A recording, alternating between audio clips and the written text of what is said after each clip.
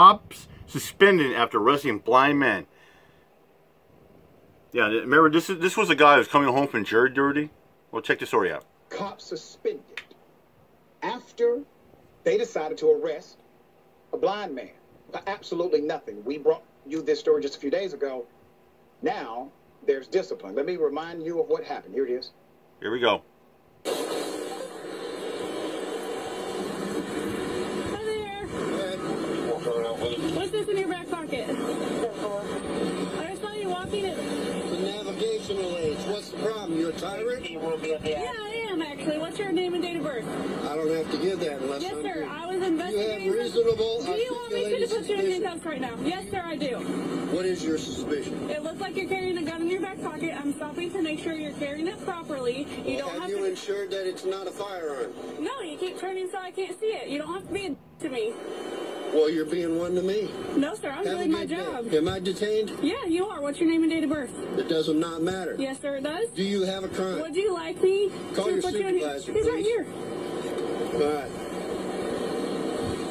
You don't. Sir, what's the stop you for? For a walking stick. So- And it could look like a weapon. She asked you to Really? present it, okay? Well, now she's asking me for ID.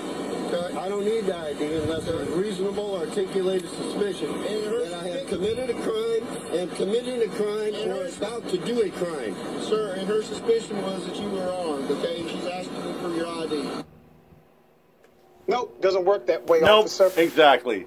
Bearing arms is a constitutional right, Yeah. which means it cannot be the prerequisite. And not only that, there are some states where you can legally conceal or even open carry as well. And I believe Florida is one of those states where you can at least conceal carry.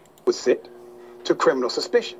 That would be like you voting, exercising a constitutionally protected right, could grant cops the ability to say that is suspicious behavior. No, it's constitutional behavior.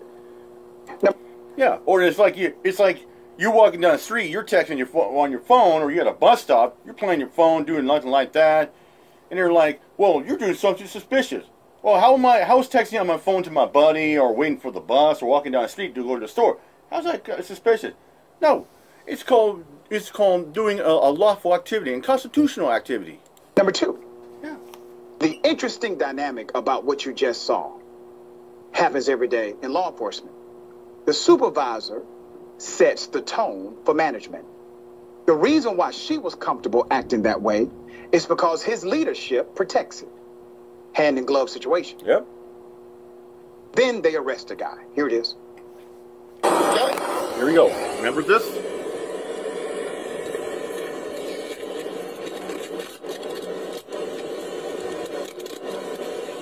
You know what the charge is? It's a stupid, bogus charge they charge him with.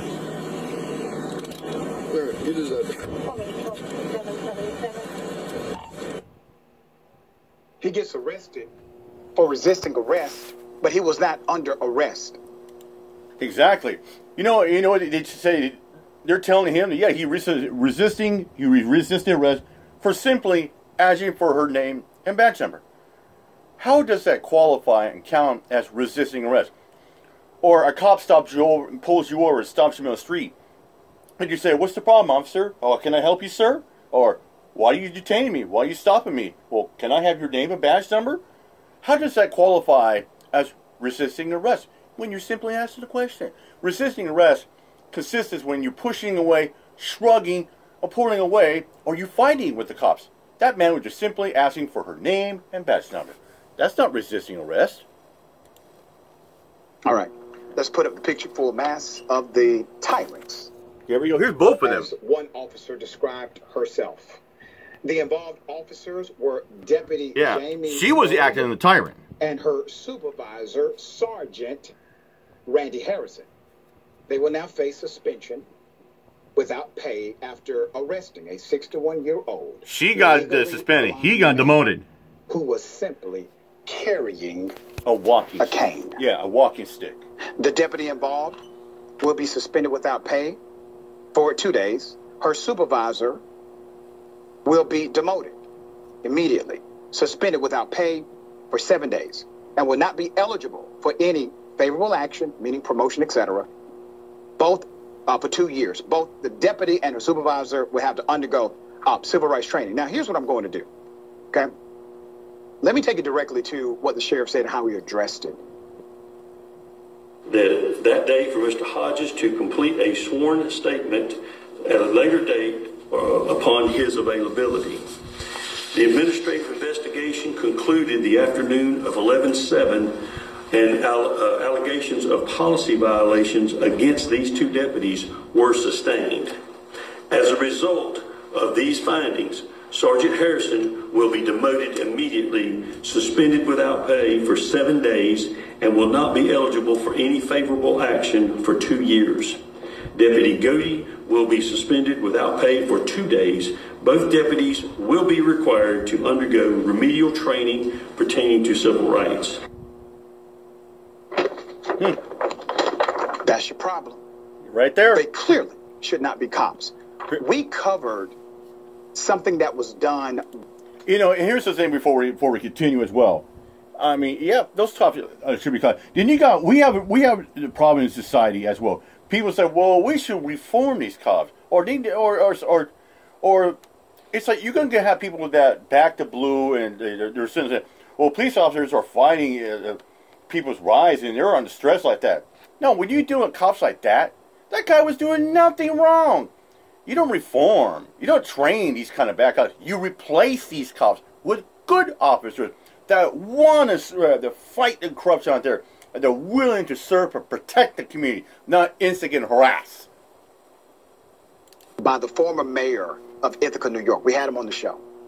And he talked about how they created a program that literally virtually eliminated these types of aggressions against their community.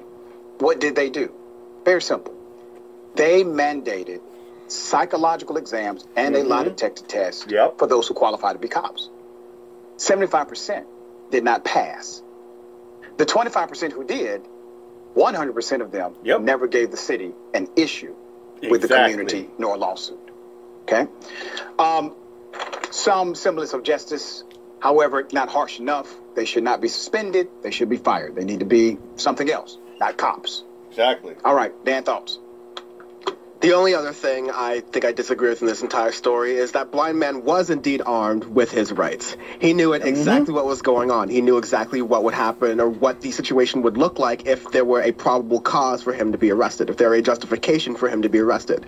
But he even demonstrated, okay, I see that your concern or suspicion is that I have a weapon. As you can see, this is a walking stick. As I can demonstrate for you, I am blind. There's no reason for you to take my identification. There's no reason for you to waste my time or your time / my. Yeah, hashtag wasted resources.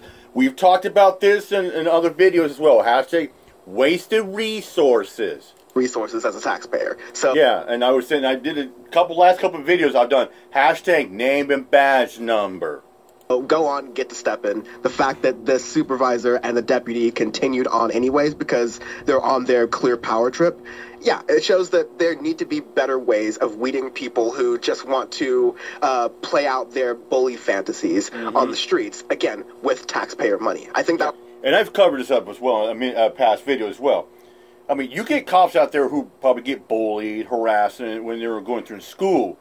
So their general says, well, I'm going to become an officer so that way I can bully back because I'm pissed off of the world and I'm going to fight back I'm just going to pick a random person just to fuck with him. I'm going to bully him. Oh, he's coming. He knows his right. Well, fuck that shit. I'm a police officer.